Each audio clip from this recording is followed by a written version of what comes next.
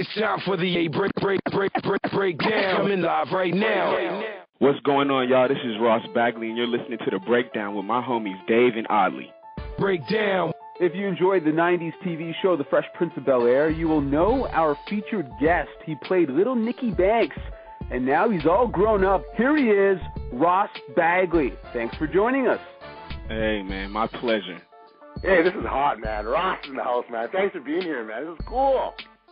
Yes, sir, man. Anytime. Yeah. As far as it goes out in the public, not as much anymore because I look a little different. You know, I didn't have a mustache back then, so it's a little Not different. just a 4-year-old with a mustache. Yeah.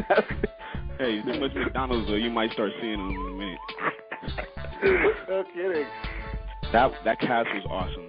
Just to start off there, I mean, we really got treated like a family, and that stems from Will Smith. I'm not going to even lie to you. I mean, that's just how he gets down. You know, they always say the people highest up at the top are some of the nicest people, and he is really a testament to that statement.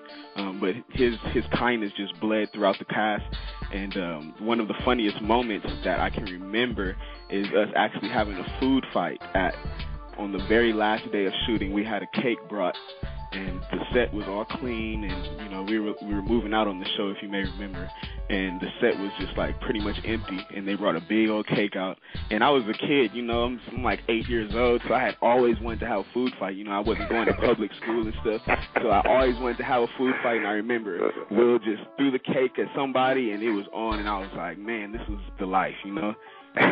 No doubt. It's definitely tough. I mean, it's not supposed to be easy, but luckily we've got 16 championships to show forth that we can beat the odds. So I'm saying we've done it, we've been there, and please stay tuned because we'll be there again. Let's go. That was such a hater move by the NBA. I was aghast when I heard that they were just going to block the trade, and all the owners was like, occupy David Stern's office. You know what I mean? Like, yeah. Let's not let this go down.